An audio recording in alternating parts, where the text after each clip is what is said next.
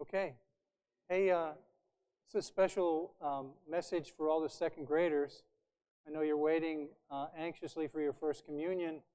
We would have celebrated it by now, but because of what we're going through, we're not able to. But we will, and it'll be a great day for all of us. You know, the time when you'll be able to receive Jesus with the rest of the congregation, especially those of you at St. Gregory's at our school mass. So we're all praying for you, and we're all anxious for that day. And I think we all want to just say congratulations, second grade, okay?